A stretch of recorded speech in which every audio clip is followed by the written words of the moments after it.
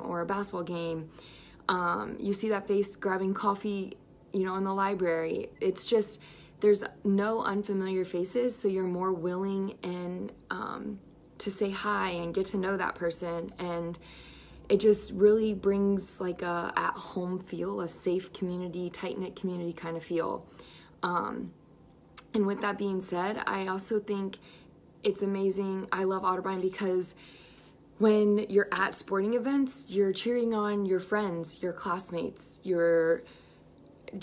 it's not just you're cheering on the team because it's who you grew up always cheering. It's you care about that athlete, and as a friend, you're there supporting them. So I really love that about Otterbein as well. And then I would say another reason why I love Otterbein, it's just a clean campus. Walking around campus, I've always just loved it and felt at home, and I've never seen an overfilling trash can. I've hardly ever seen litter. Everyone takes such pride in the Otterbein community, and again, I just felt super safe and at home.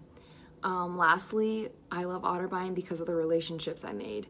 Some of my dearest and closest friends are those that I've made at Otterbein, and I still talk to them weekly, daily even some.